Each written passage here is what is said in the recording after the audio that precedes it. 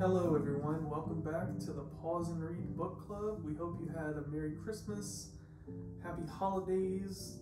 We're probably going to upload this before the New Year's. We hope you have a swell New Year's as well. And today we're going to be talking about Swan Song by Robert McCammon. He's got a confusing name, but he's dead, so it's fine. Is he? I don't know. In the book, at the end of the book, it said he's living well in Tampa, Florida, but that was in 2002. So it's been 20 years, damn. and he wrote this book in the 80s. So Damn. we don't know. We'll DM him later. Oh my But God, my name is Tyler. I'm one of your hosts. this is Drake. So yeah, a brief little intro on Swan Song for y'all. I wrote it myself. We don't have the book this time. Yeah. So We read it on the floor of Barnes & Nobles and put it back on the shelf. like everyone else, Swan Song by Robert McCammon is a story about a post-apocalyptic world after a nuclear war between America and Russia. We follow multiple survivors of the blast from different backgrounds who try to find meaning in life after this disaster. Some work towards hope and community, whereas others try to form their own corrupt version of a new world. Yeah, so, you know, the thing that I want to say first, this doesn't take away from the story, but you've seen stuff like this so many times, like a post-apocalyptic world, in this day and age, and, you know, it's been done so many times, and I don't know if you could argue that Robert did it, if he was one of the first.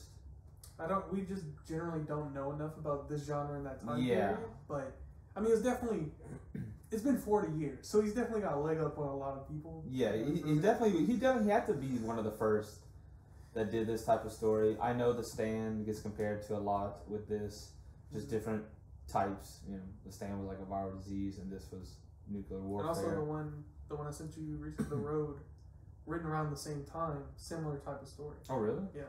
Is it short though? I thought it was short. Yeah, it's only like 350 pages. I can't do it justice. There's no way you could do it. I mean, with the story. I think it's a much more tight story than this one was. But yeah, so anyway, regardless, if it has, I think this has aged so well. It did not feel dated at all, in my opinion.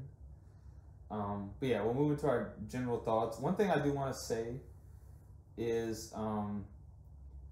you know, the most important thing to notice is that like this story isn't a huge focus on like the action or like battles that happen after a nuclear war. It doesn't like just break into like, okay, this happened and it's just all out war.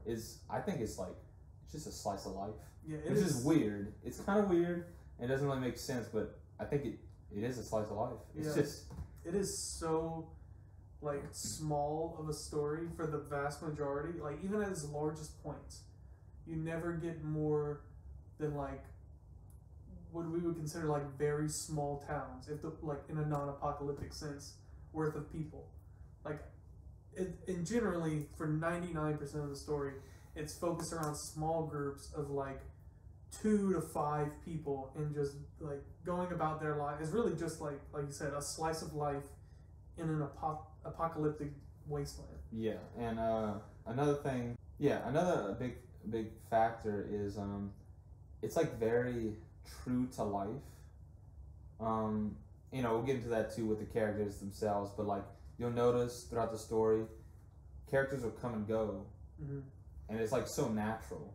Yeah, you know, like it's not like they not forced to be together. They all have their own paths and desires. And if they wanted to go somewhere, they go. Their family, like, you know, whatever happened. Yeah, like they have some characters that are there in the beginning of the book that just when it's time, like when there would be a natural time to part, like, oh, we want to do this. Well, I still have my goals. It's like, okay, we're just gonna split up. Then good luck to you. I hope you find your way. Yeah, but we definitely so we follow a few main characters. I don't know quite how many. They bounce through. I think a we couple. could narrow down to 3.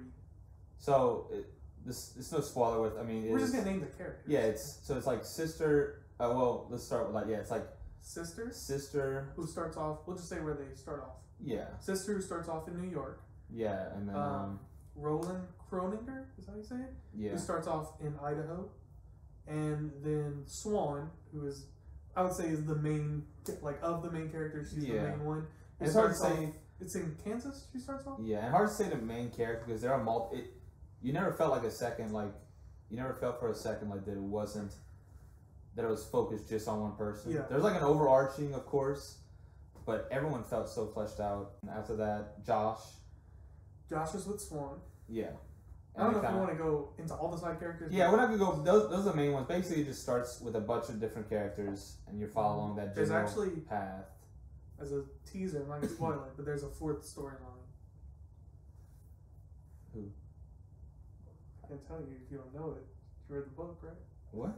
Oh, yeah. You know, that's not. There is like, if you read The Stand, I haven't, but I've read some. I mean, I've seen so many comparisons. It follows that same thing where there is. It's not a spoiler. I mean, there is overarching evil. That's kind of the premise of it. But yeah. So I mean, story itself, the concept. We already kind of touched on it. Yeah, let's do like the overall concept of the story. We already talked about it a little bit, but how do you feel about post-apocalyptic stories to begin with? It's weird because like normally I would say there needs to be some sort of theme or enemy. I don't know how you describe like zombies, zombie post-apocalyptic. Where this one's a nuclear post-apocalyptic, but the nuclear bombs are only a threat initially. Once they explode, I mean, you have the lingering radiation and the effects to the climate, but they're not like an ongoing enemy. They're not worried about more nukes dropping, you know? So it's really just the world itself becomes the main antagonist. How do we survive when there's no crops, there's no food, the people are all dying and ravaged and as willing to attack you as they are to help you. I thought it was going to be a lot more generic than I found it to be. I thought I would get a little bored with a nuclear wasteland because there's just not that much to do, but I think focusing on the characters was definitely the correct way to go, and it really brings a lot of life into the story because you're no longer, you know, depending on the world and the world building. Now you have characters that are like genuinely amazingly written characters that you're focused on, and it kind of allows you to just use the background how it's supposed to be. It's just, yes, they live in a nuclear wasteland. We don't need to focus on that every 2 seconds. Let's focus on their interactions and their relationships and how they develop throughout the story. Yeah, I think that goes right back into the slice of life. It's not like the war is continuing. It has nothing to do after the fact with the nuclear war. And we don't ever find out why we know in the 70s the Red Scare, the Cold War, and in this scenario the Cold War becomes a real war and bombs are dropped, but we don't know like you're kind of thrown into it. Even in the story they say we don't know who fired first. We just know once one side found out the other was dropping nukes, both sides decided, well, we're just going to unload all our arsenals. Yeah, exactly. I mean, I kind of feel the same way. I think it was done in a really nice way, a really interesting way. But I also found like, you know, the thing I note the most, this is about the book in general, but I felt like it didn't feel like 900 pages, even though it was only a slice of life. Like there wasn't like I said multiple times, there wasn't like battles or like something happening every single time, but I was okay with it. I could fly through it without really caring. It's just all about the story. And but yeah, of course the main driving is a very character driven. So the characters themselves, I don't think it was about character depth in my opinion. I don't think they were supposed to develop in that way. Like, you know, we always talk about the characters didn't like progress and they developed. I don't think it was really about that because no one really changed. Like, I completely disagree. Really? I don't think they like grew. I think every single character in the story had an arc. Not always a good arc. Like, they didn't always change for the better. But no one is the same as they were at the beginning of the story as they are at the end. Either they were evil at the beginning or whatever and they changed to more of a good side, or they were ignorant and now they know the world they live in. I feel like everyone had a change except for like, you know, obviously side characters not going to have as much growth, and then one specific character does not change at all, but that's the point of him. Yeah, I feel like it wasn't a gradual change. I think that's what I more mean, because like obviously in the beginning they were a certain type of way, and then it switched, and then they kind of kept on that path. I don't think anyone really deviated. But yeah, either way, besides the main one, of course, I think, the characters themselves, like, what's it good? I mean, Sister was a big one, where it's just like after it happened, it's just like, I don't want to go too in depth, but yeah, that was a big shift. It really, like, people seems like they're just kind of like going through the motions and not really being an individual. And then once this tragedy happens, they kind of like snap back to themselves, and it's like who they are at their core, and like who they were before the bombs dropped basically doesn't even exist anymore, and it's just like their raw potential and spirit is what shines through afterwards, because like you don't have time for like niceties or to be complacent. If you do that, you're just gonna die. It's like we just have to be honest and upfront and be as real as we can, and that's just what we're gonna be moving forward. I think actually a big thing, I did of course like the characters, but I think the more important thing is the interactions. This is a huge like interaction relationship book. Like, of course it was important each individual character in their struggle, but how they interacted with the world and the other characters, it was just so in depth, I felt like, and it gave it so much life. And like, I mean, and of course there's a lot of loss too. I don't know if I was really surprised by most loss. It kind of made, I was expecting a lot more people to die. Yeah, but I do feel like no one lingered too long. Like, no one had a lot of plot armor. I mean, obviously your main characters are going to make it deeper into the story than everyone else. But I don't feel like any character in particular was like, he's just around for plot or whatever. It feels like if there's a real chance for someone to die or become main, that's probably going to happen in this story. Yeah. So overall, characters were great. Writing in general, great writer. Can't really say anything. I mean, definitely like. I don't think the prose were crazy. No, it was very simple writing. Like, not to say not in a bad way. I'm just saying it's not like there's no poetry. There's no. Yeah, he didn't go in depth. No crazy whimsical detail. I think it was really interesting the way he gave the atmosphere so much life. Where he was like, oh, it turned red, it turned purple. There were red tornadoes. That was really interesting. He didn't have to. I mean, he talked about the sky a lot. Yeah, and it the has sky is like basically a main character. Yeah, like he really gave it. It really like. I didn't even think about using that because they have these low radiation clouds that kind of cover all the landscape. And he talks about how you can tell how far people away by where the light bounces off of the clouds. Yeah. And stuff like that. And that was a really nice detail. And then, the environment really comes to life. You really feel like you're in a desolate hellscape where just everything is dead and brown and rotten. And a big thing too is how much he gives, like, once again, the atmosphere. There's one scene where you could assume this travesty happened, nuclear radiation, everything, and it doesn't just affect people. The animals are for some reason coming down.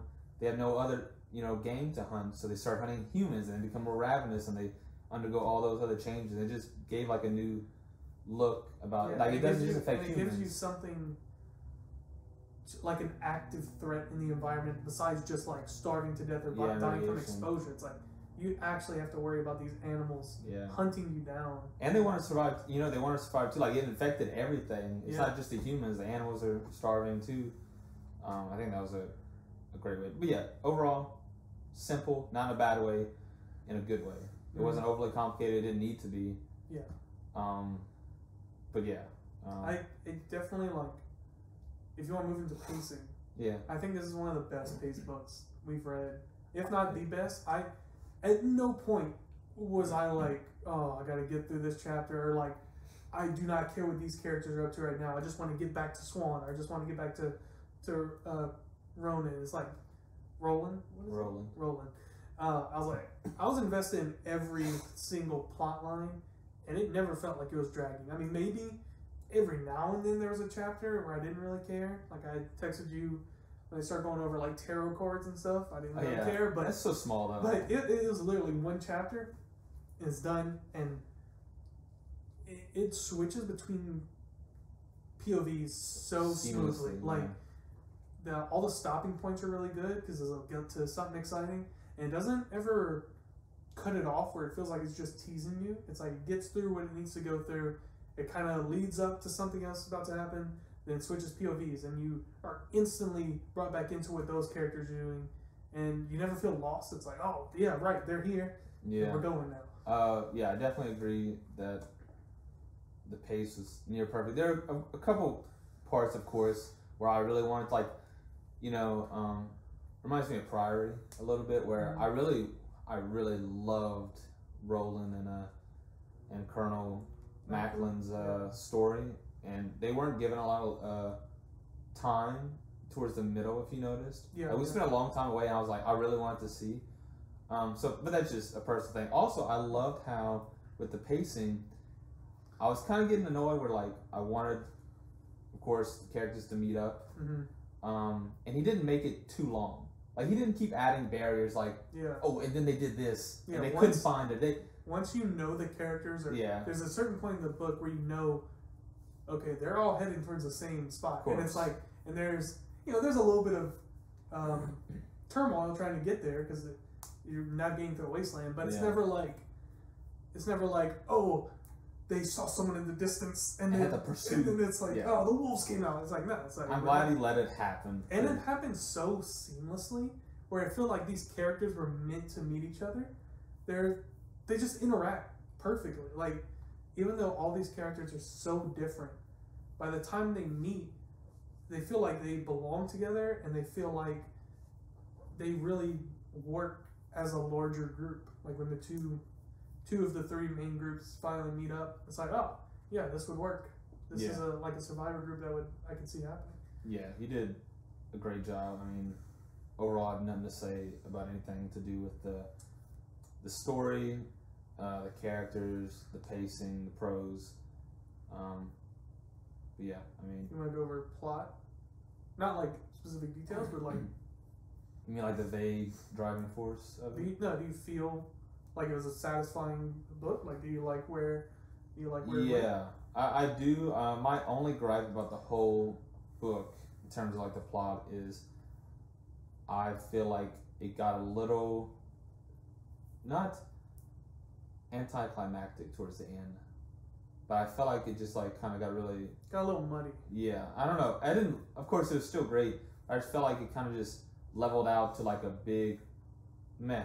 It made sense, but I was like, I would agree with you there. The end, like the last 100 pages, I felt. Yeah, that's exactly what I don't want to say rushed because it's almost a 1,000-page book, but it's like thrown together. I don't feel like these characters would do this right now. Like, I don't think the bad guys and the good guys would be this close without conflict happening. You know what I mean? Yeah, it kind of spun into a little weird thing, but I didn't care because it was such a great journey. Yeah, the journey is an important thing here. I don't think the ending mattered. It made sense for the ending. The only problem I had, which was like overarching problem, was I just don't think that this is how people would behave. Really? I don't think, like, as far as like Swan's group and Sister's group, I think that's probably normal. They talk about how they have like a Red Cross set up to help people that they find at one point in the story, and Swan and them find a lot of loners just trying to get by on their own. Mm-hmm. I really don't think you'd be able to militarize survivors in an apocalyptic, like maybe on a small scale, but I think generally people would be more inclined to stick together and build communities rather than, like, attacking each other would happen, of course, when it gets down to like dwindling resources, but I think people are just, there aren't that many evil people, I think even if you have a person that's trying to persuade everyone into becoming this threatening force, I think people would just see how much like more pleasant of a life they could have if they could just work together and survive together instead of always being at each other's throats. I really think they would just get tired of fighting. I don't think they would keep doing it. They would be like, we're all dying and starving. I don't want to fight every day. Yeah. I just want to sleep. I do understand that point, but I think they kind of argued against it with, y'all, as y'all will see, they go through a lot of trauma in the beginning that paves way for the chaotic nature of everything. I think that's a great, like, factor Yeah. You know, like when someone's truly broken and they have to go through that, and then it just kind of snowballs. But I can understand that too. I do think he sells it in a convincing way. I don't think it's like glaringly a problem. I just, in my heart, I was like, I don't think this would happen. Yeah, yeah, fair enough. But I also think like, you know, the weird thing is like the fantasy aspect too, which I didn't expect actually. I was expecting more fantasy from the way you described it, of like humans evolving to change. I was like, where are they gonna like grow wings? Or something? Know. I thought the exact. I was so confused what was gonna happen, but we're not gonna spoil it for y'all. Yeah. But what he did was brilliant. Yeah. It's such a fun and interesting way. I did not expect that at all. I know they were teasing it in the beginning, foreshadowing, but I was like, what are they talking about? But like, I don't think anyone could have predicted this. Yeah. Well, let's do our little fun one. Overall enjoyment and bingeability. Oh yeah, that's true. That's what we were forgetting. Yeah. 10. I think it was extremely bingeable. Yeah. Very enjoyable. I love this story. Even in a story where that's been done. You got dogs dying. You got babies being beaten to death. I was like, I am so happy to be reading this right now.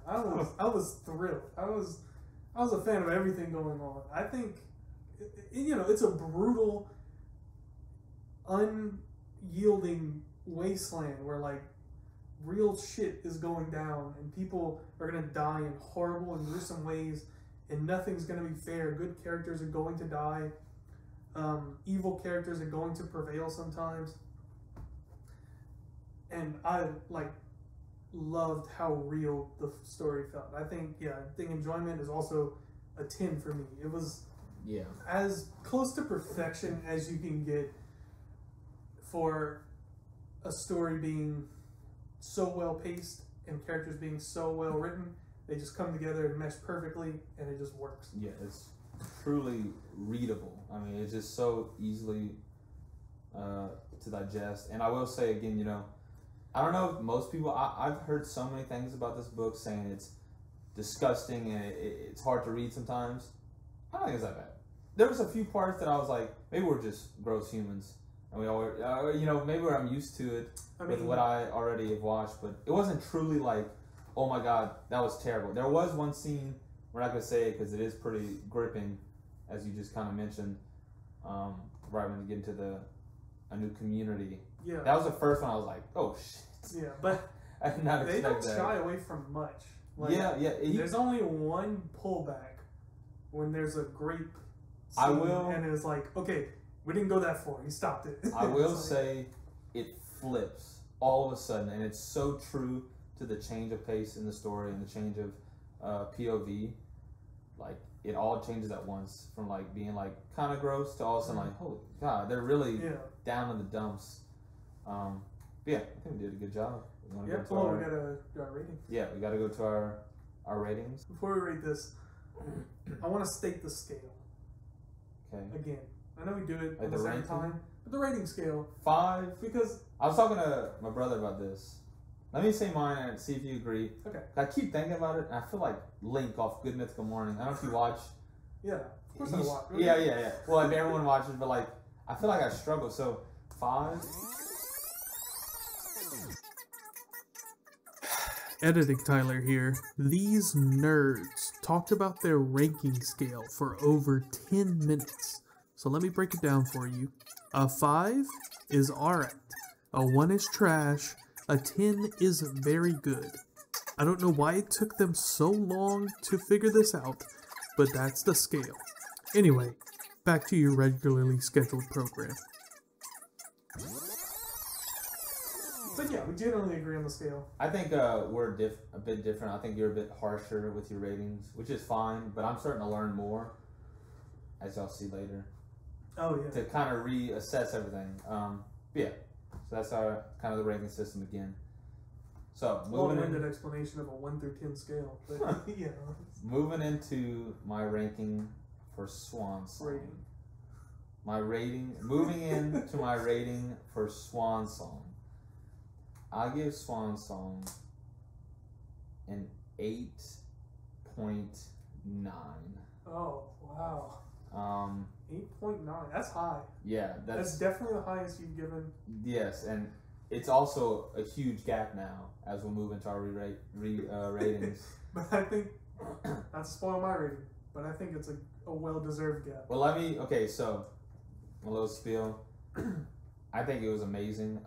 I literally, and the first maybe 100 pages, 200 pages, okay, it was good. But then I tore through it 400 pages, and it was just so enjoyable. And I honestly have no reason to give it any less. The only reason I don't give it higher is, once again, like we said before, I don't think the post-apocalyptic style of story is personally something I love. Mm-hmm. But it was done so well, I couldn't give it any less. Yeah. But it's not quite a 9, where it just blew my mind. It was just such a great story, and of course the ending it didn't let me down, but it just, if it would have tied it in an insane way, I don't know how. I can't even give any opinions on it, but stay tuned to the spoiler section if you want to talk about the ending. But yeah, I think that's fair. I was thinking about it 8.5 to 9 the whole time, and I kind of decided on that. Okay. So throw back to our Christmas video. Couldn't agree more, Drake. I'm giving it a 9 out of 10. Oh. Okay, to start off, when we talk about reading this book, I was like, oh, Drake wants to read this fucking post-apocalyptic superhero book. I don't know. I guess we'll read it. I don't really care. And then I started reading, and I was like, oh, wait, no, it's a really good book. And it just kept getting better and better and better and better. It never, we had this issue with Priory. It's a long book, but it doesn't deserve to be long. It can be written in 500 pages. It didn't need all that fluff. This had no fluff. Every element in the story was important, and it all built up to a final climactic ending, where the ending, we said, is a little muddled, and that's why it's not a 10 out of 10. But I mean, it's not a bad ending. I wasn't mad at the end of the book. I was okay. It was okay with it, and it was great. It's just all about the journey. The journey was done so well. It's not the destination. It's the journey. And this had to be the best. It's up there with The Hobbit for best journeys in a story. Just a gang of people trying to get somewhere. It was done so well. The only thing different is that there is no final destination. They have nowhere in mind. They're just trying to live, and they're we go to this community. It sucks here. They're out of food. We got to move. And it's okay, well, now we're back on the road. Yeah. But a 9 out of 10. It is damn near perfect. If you're a big apocalyptic or survival reader, this might be your new favorite book.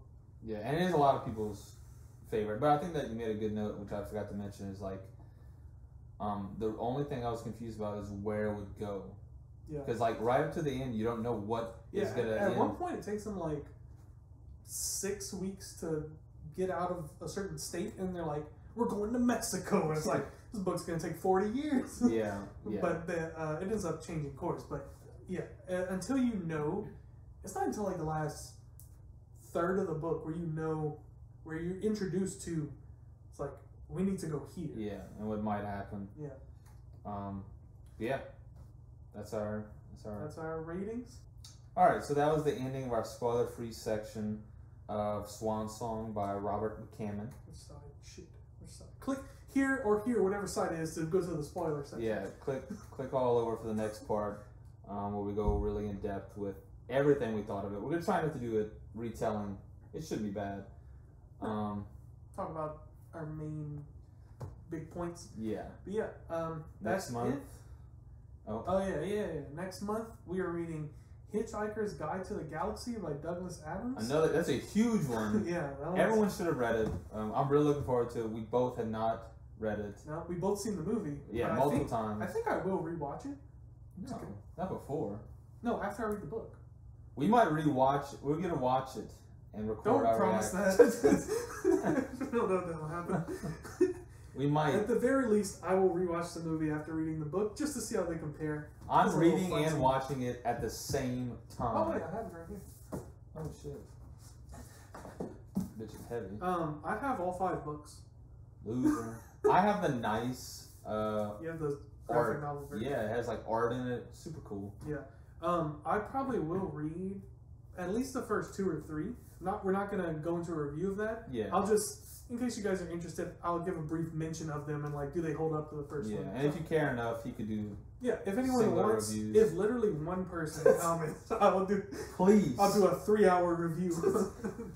Hitchhiker's Guide to the Take Galaxy. off all week and I'll analyze everything. But yeah, so check all that out, and hopefully you can read along with us next month for that. Be sure to like and don't fucking do that. Don't even like and subscribe. Watch the video and go on your way. But if you don't mind, check out the TikTok. Yeah, We're trying to push that. Yeah, but yeah, other than that, pause and